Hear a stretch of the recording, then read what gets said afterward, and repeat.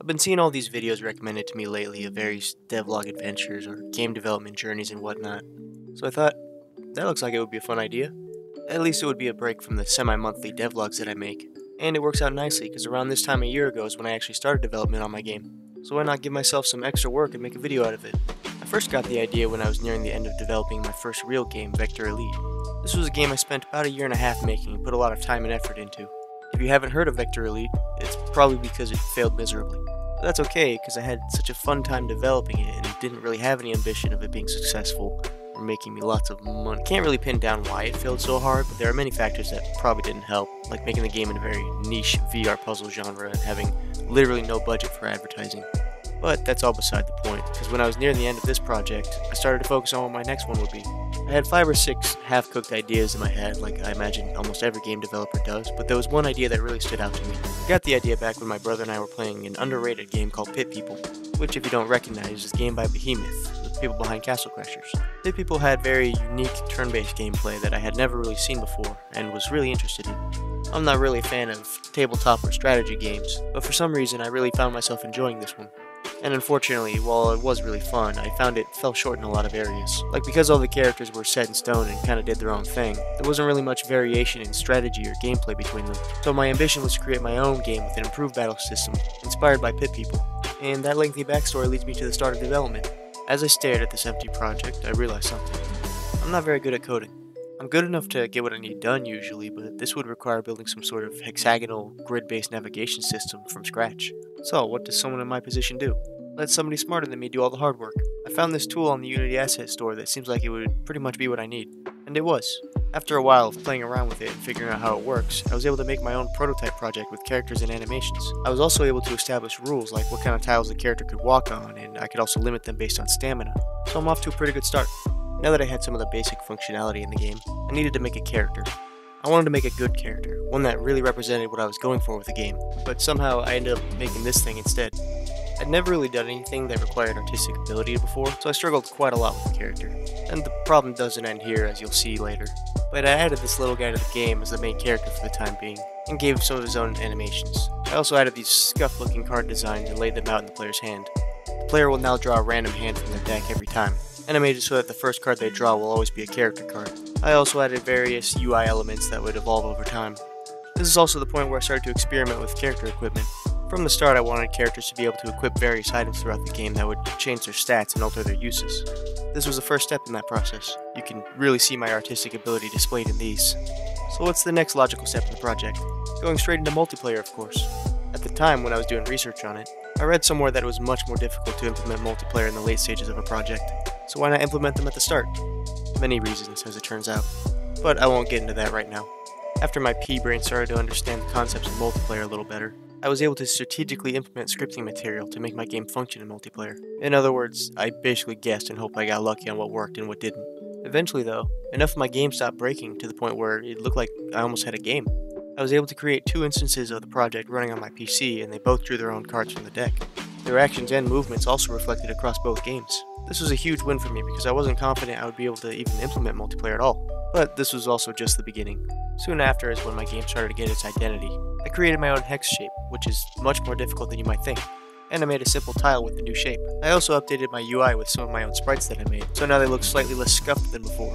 I added new health and stamina bars that I also drew myself. There was also this idea that I experimented with where the character would change his animations based on what type of weapon he had equipped.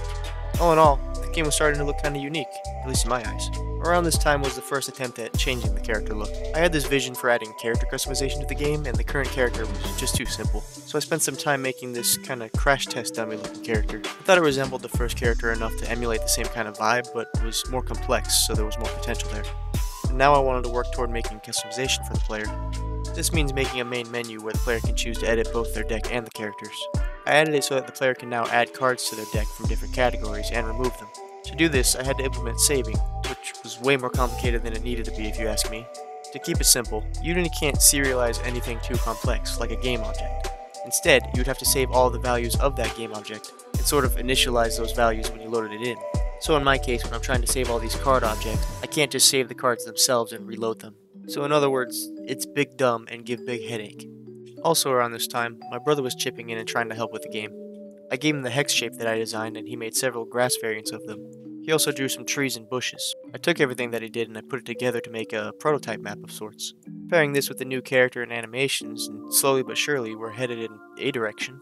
What direction that is, I don't know, but it's happening. September is when I decided to start developing the game with the idea of making devlogs alongside the project.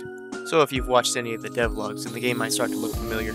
I changed up a lot of the UI and also added some for the character to give the player more information on them. I fixed up the main menu so it's not so bland anymore, and then started working toward the next big step, joining into a match from the main menu. I needed 2 players to be able to queue together from the main menu, and then load into the same scene, while each being assigned their own team. I did manage to accomplish this, but with many changes I would need to make in the future, nothing was going to work forever. Around this time is when I really started stepping up my art game. Because I was going to make stuff that would be maybe more permanent and less used for testing, I started taking a little bit more time with each drawing. This was also the point where I figured out the look that I want the game to have, and that was heavily inspired by a lot of the stuff that my brother and I used to do as kids. Whenever we got a shoebox or something, we would craft our own game out of the cardboard and whatever else we could find. I wanted to emulate that childlike imagination and turn this into a game that looks like it was handcrafted by kids just trying to make a game and, have fun. So I had this inspiration to make my UI look like it was made out of cardboard, and I started making a bunch of different pieces to try out. And while I was at it, I also made the cards look like they were made out of cardboard and maybe like construction paper on top of it or something. And then I proceeded to make pretty much every aspect of the game look like it was reflecting this new style. And I think it worked out pretty well. In hindsight, it's a unique art style that really matches the theme of the game. I made several new types of cards, from buffs that would give extra crit rate to debuffs that would poison the enemy character. I also wanted to add heal cards that would heal stuff. That kind of seems self-explanatory, so I'll move on. This next chunk of development was probably the busiest in the whole project for me. This is when I really went into overdrive. I was working for a long time, almost every day, to add things and try out new ideas. And this was the second time that I attempted to redesign the character. I still wasn't too satisfied with the current design. He was okay, but I didn't think he looked quite right for the game. I experimented with some beefier looking, swole designs, but ultimately he just stood out a lot, so I scrapped him. Maybe he and my original character can be like some kind of summon in the future. I don't know. I also experimented with trying to remove the joints from the character to make them look more like an action figure. I even went as far as studying some action figures like some old G.I. Joes and stuff to see if I could find what worked.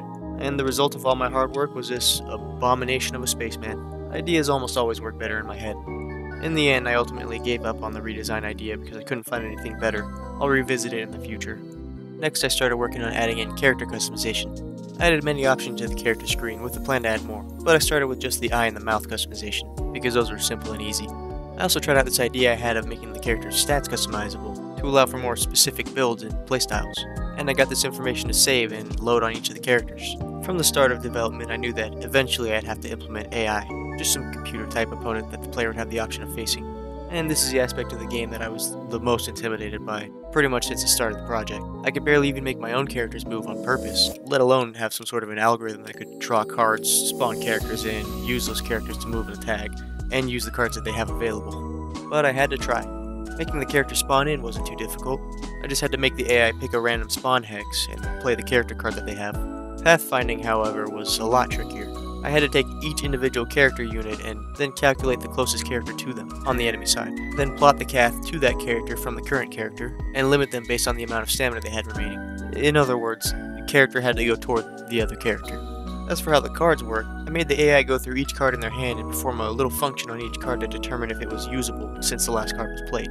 For example, if it was a weapon card, it would check each of the characters in play and see if they needed a weapon. And if any of the characters needed a weapon, then that card was marked as usable. Then the AI would pick a random card from all the usable cards and play it. And it's not a very elegant way of doing things, but I have ideas to prove upon it later. I added spells to the game too.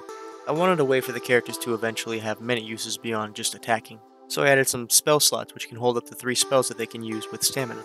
These spells in the future could do many things, like shoot a fireball, heal an ally, apply a buff or debuff, and more. Each spell has their own cooldown, so you can't really use a good ability too often, even if you had the stamina to do so. But I made it so you can equip 2 of the same ability if you want, to kinda have your own way of overriding the cooldown if you chose to play that way. At this point, I tried to change the character again. Yeah, again. I was starting to get this vibe from the game that it was like a tabletop game, in a way. And since everything else looks like it was made out of cardboard, I tried experimenting with the character to make it look like he was made out of cardboard too.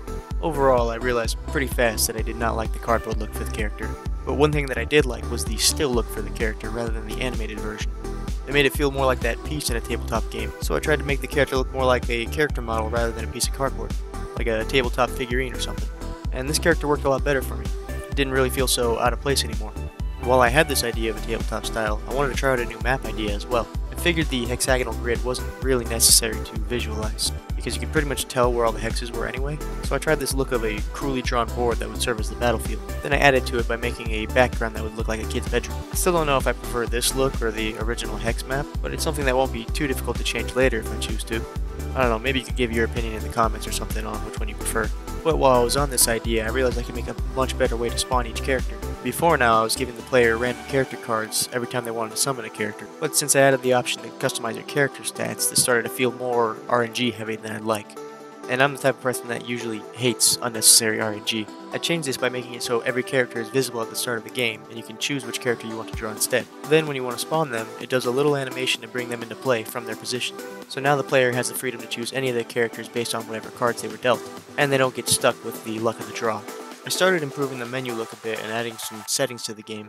I started with simple options that would be preferential to some people, like removing the curve from the player hand.